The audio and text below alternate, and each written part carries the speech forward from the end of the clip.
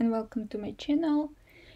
In this video I'll show how to use RabbitMQ with Node.js. So we will create two applications, one for sending messages to RabbitMQ and one for receiving messages from RabbitMQ. First I'll create two applications with Node.js and Express, and this is just standard applications. One for send messages and one for receive messages. They will be running on different ports, and we will need to install AMQP Node client for JavaScript. I already run them here with command npm install AMQP lib, and do this for both applications. And now we can write. Let's start with send. First we will need to get the library for AMQP.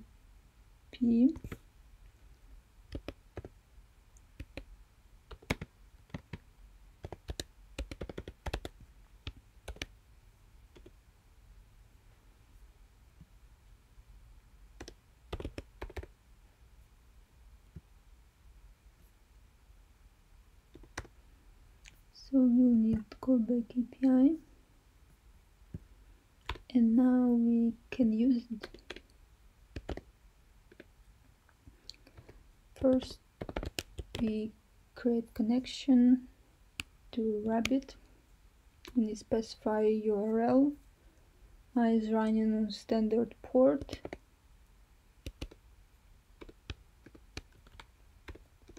So we can just say AMQP is localhost.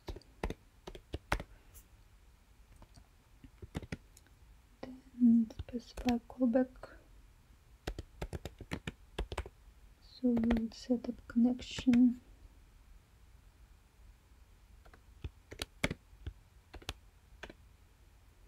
So we use this connection to create channel.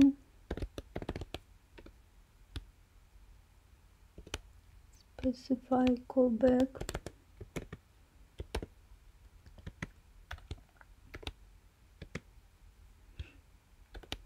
Then we will specify our queue. We'll call just whatever we want. First queue, then we'll define our message. We want to send, for example, something like JSON like this.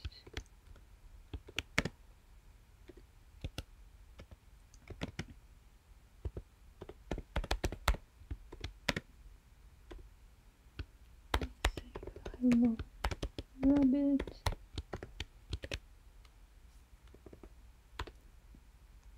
Next we will assert queue existence.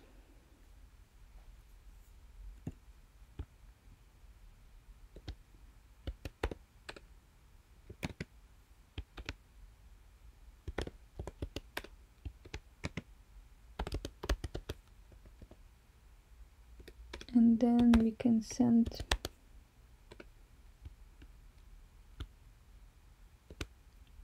to specific queue, and we will send message, create buffer from our message, but it's JSON, so we need to modify it to string.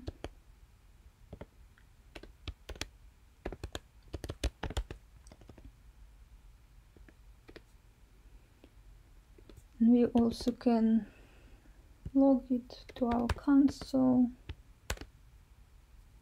That message was sent.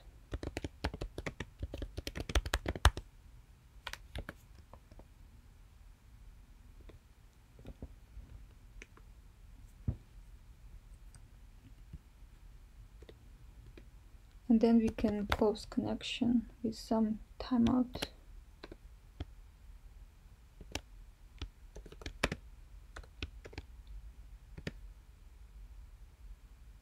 So we're saying connection close, and the exit process.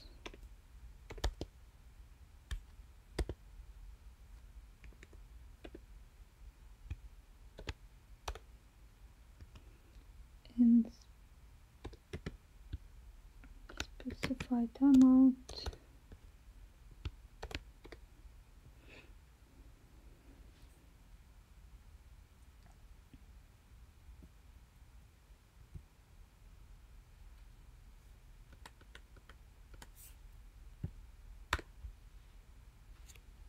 I think we're good now. Can try to send it to Rabbit. I have the management UI opened from RabbitMQ. Currently there is no queues. Let's try to run our sent application. So it says message was sent. Let's go back. And we have here a message. Let's look at it. So here we go, the message that we sent, exactly what we sent. And now we can create our consumer or receiver.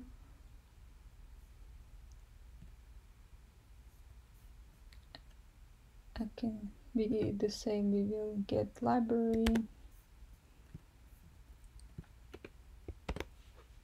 and then we will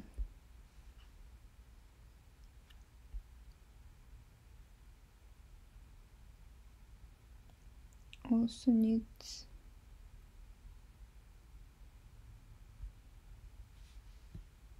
create connection. So I'll just copy this code and modify it.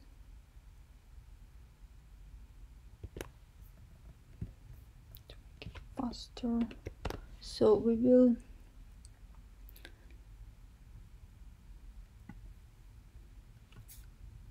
don't need message since we consume it, but we also will set up connection. We're creating queue, because if queue doesn't exist, so then consumer will create this queue and wait for messages in it.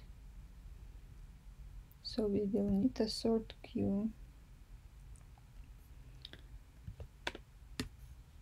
Also connect here a console log saying that we're waiting for messages to appear into this queue.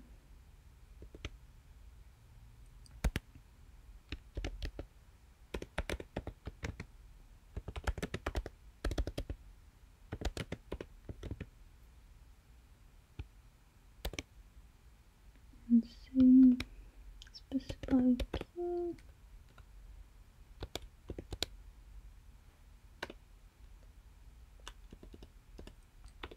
And then instead of sending to queue, we consuming from queue, so it will be consume. So we'll specify which queue and specify callback, which will be message.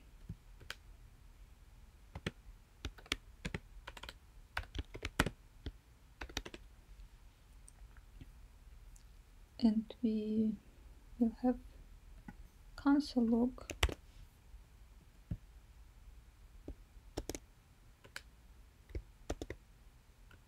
Oops. We actually won't need this timeout because we not closing connection, we're waiting all the time. So we consume something and then we log the console.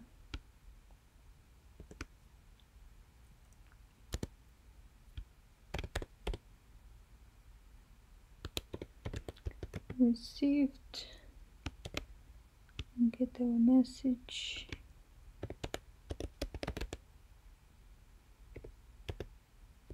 content.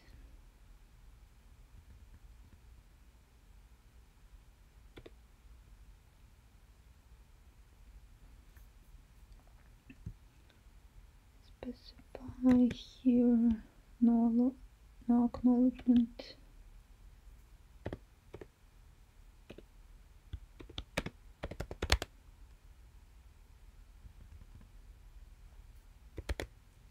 Save that and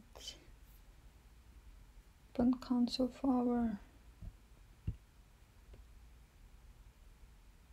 receiver and run it.